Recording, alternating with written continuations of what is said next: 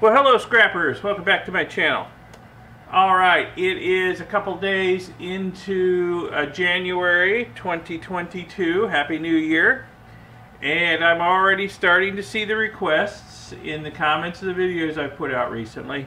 Are you gonna do a year-end weigh-in on how much precious metals you accumulated during this last year? And well, yeah, I am. Because, frankly, I want to know, too. I really haven't been keeping good track of it. I have to say my accounting has not been great this year. I've just been sort of trudging along as best I can. I haven't had power in my workshop in about 6 months because we tore down the building that my workshop was getting power from.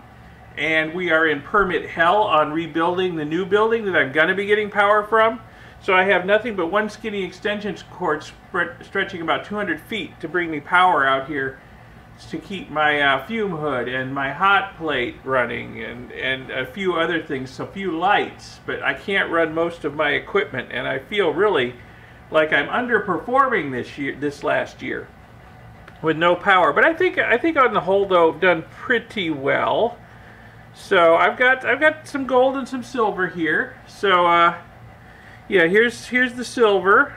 And here's some cement silver that I haven't melted down yet. I wait until this jar gets fairly full, and then I'll melt it down into bars.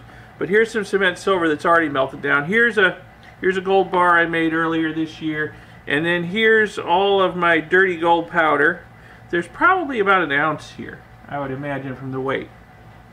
So we'll weigh it up and see. I've also got a few other things going on. I'll show you that towards the end. But I know a lot of people are impatient. They want to know. So, you know, let's see what we've got here. So silver, put all the silver up here. So 67.69, call it 67.7 grams of silver. And I'm making notes off camera just so I can remember these numbers, although they will be in the video, that's true. So let's zero this out. Okay, let's see how much cement silver I've got here that I haven't melted down yet. So another 48.5 grams, we'll call that. If I did the math right, that's 115.5 grams of silver. So that's a fairly good silver haul for, you know, so far this year. And I have more silver in process that I started before New Year's, but I'm not going to count it because I've got to clean it up. It's contaminated with copper. It's dirty. So okay, so there's our silver.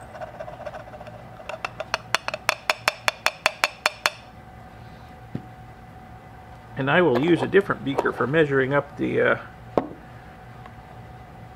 powdered gold because I don't want to contaminate it with silver. So here's this little gold bar I made. So 24 grams right on the money. I remember pouring that, and I don't remember how it got 24 on the money, but okay.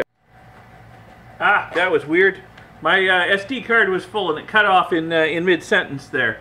So I had to go back and delete some old videos so I could do some more recording. So yeah, 24 on the money with this. Okay.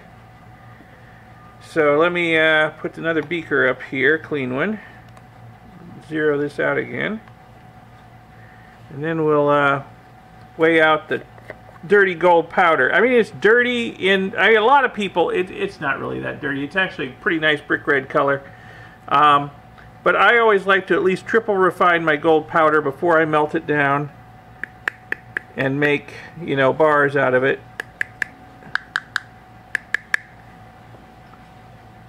So it needs to go through at least one, maybe two more refinings before I melt it down. So we got 30.51 grams. We'll just call it 30.5. So hey, 54.5 grams of gold. That's about 1.5 ounces roughly. So I guess that's pretty good for a year when I didn't have power for at least half of it. So that's not too bad. Hey, I'll take that. Okay. I'll put this back in the little jar once I'm done filming so I can concentrate on it and not spill it all over the place. Because I hate having to clean that up when I do that. Because I know I never get it all. And it bugs the heck out of me. So I've got a couple other things I'm working on. Let me show you here. This jar contains platinum group metals that I have precipitated out of various solutions. They're not gold and they're not silver, and I am assuming that they are platinum group metals. Probably some platinum, some palladium, maybe a few other things. You know, I've seen on the stannous chloride test that I've got something in there. It's either orange or it's kind of greenish, and it's like, well, it's not gold, but there's something in there. So I precipitated out, and I've captured the metals on filters. And there's really not enough here yet to bother processing further, but I am storing it for the future. And sooner or later, I will have enough to bother with. Sooner or later, I need to deal with my stock pot, which has been bubbling away out there for years now. So hopefully there's some good PGMs in the bottom of it. Sooner or later, I need to tackle refining them. Plus, I need to get the gold out of the stock pot. I'm sure there's plenty of it in there by now. You know, the copper. I have a video on copper. I've recovered many pounds of copper from my cement copper in my waste bucket.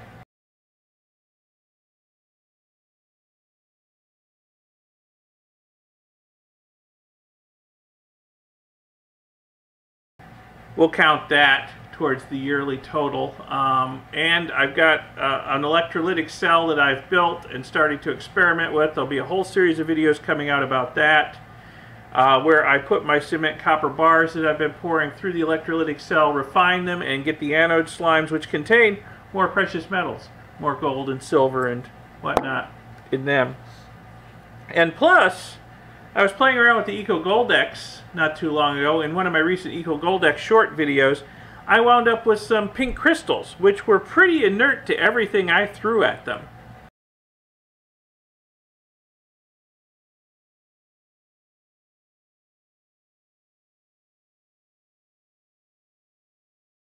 And some people say they could be rhodium, like rhodium chloride. Some people say they could be palladium chloride. I'm leaning more towards, well, if they are a precious metal salt, probably rhodium, because they're way inert. I have to take them off somewhere where I can get them hit with an XRF gun and see what they are. But yeah, I'm accumulating a fair amount of these pink crystals, so hopefully they are the salt of some precious metal. That would be great, because if I can figure out how to reduce it to the metallic form, hey, I could sell it.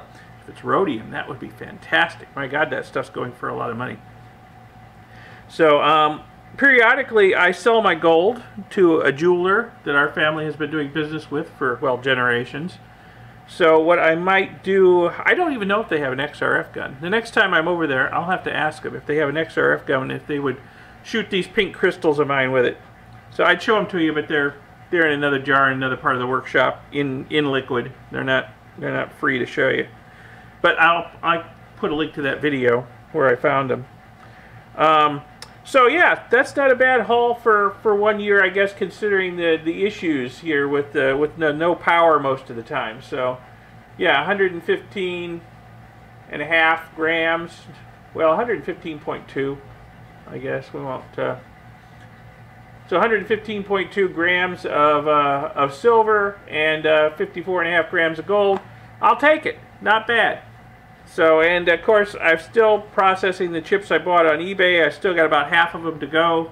So, already got a good start on next year's total.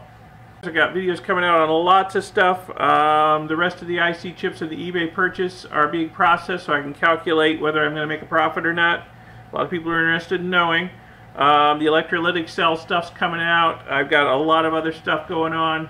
My buddy at the big multinational pharmaceutical company who works in IT there told me, hey, by the middle of January we should have a big lot for you to come by and pick up. So I should be doing a big scrap pickup from them soon, hopefully. So a lot going on in this new year, and hopefully it will be a better year than the last year. Hopefully I'll get the lights back on out here and be able to process stuff a lot better. Anyway, thanks for watching. I hope you found this video interesting. If so, give it a thumbs up, give it a like, subscribe to see future videos, lots of them coming out, And I'll see you more in this new year. Bye.